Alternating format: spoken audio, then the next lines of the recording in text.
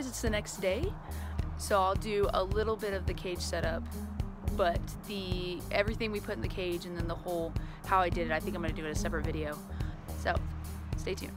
All right, so first we're gonna drill some holes in our bucket because the bucket that I got, it has a gasket for the top and it will seal it out completely and will not allow air in. So you have to drill some holes in it or you're gonna end up killing your reptile. All right, now we got snacks set up for Mr. Lovey over here. So for this project, you're gonna need a drill bit, something to drill with, and then I have the carpenter's tool, I forget what it's called. And then I just kind of marked out what I'm gonna drill. All right, now we start the drilling.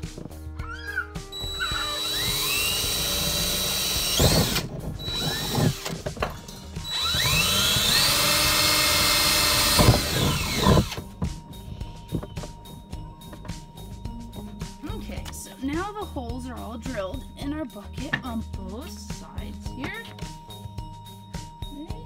Now there is a lot of shavings, so you need to make sure you clean all that out. All right, so now we are going to drill a hole to put the probe for our thermostat just inside the cage. I'm gonna drill a small hole right here for the probe to come in, so that way I can put it right here over the heat mat. All right, so here, oh, I got a helper. Hi, helper. All right, so this is what our thermostat looks like. I'm gonna get this all, and then see these probes, they come with these little silicone cups, but your reptile is gonna easily move that. So we're gonna drill a hole just enough to get this probe through. Oh, you're helping? Oh, okay. So I picked in an appropriate drill bit just to barely fit this, so it'll fit just in there, so I don't really have to put too much of the caulking in to fill the space up.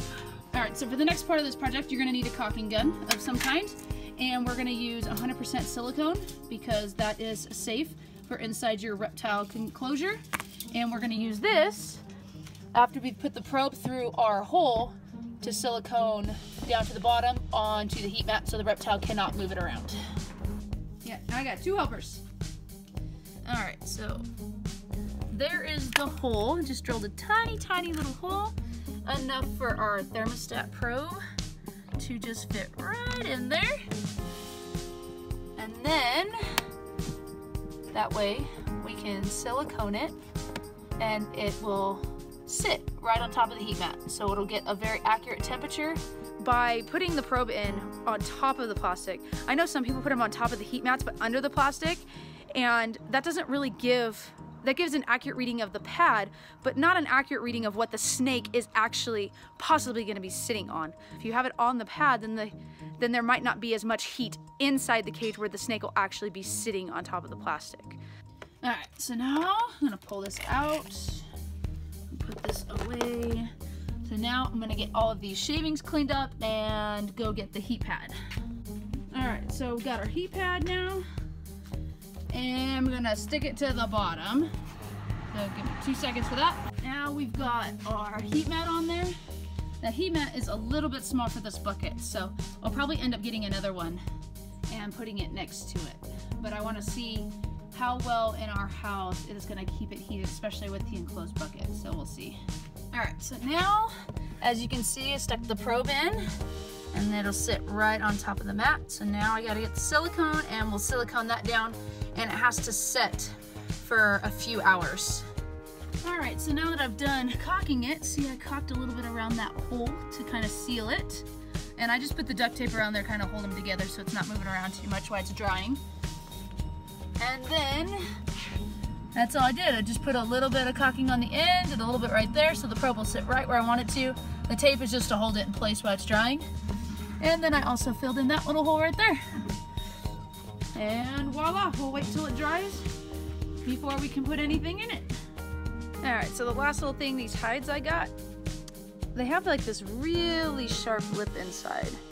So what I'm gonna do is I'm just taking some sandpaper, just a little piece, and I'm kind of just hand sanding some of the rough edges off, just to ensure that's not gonna cut up my reptile and things like that, you know? So yeah, just kind of getting all the rough edges off.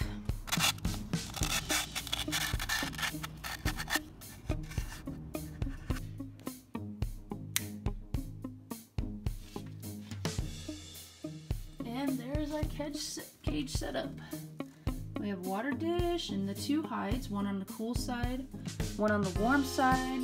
We have a few enrichment things. It's not too cluttered. There's still enough room to move around. And that's kind of it.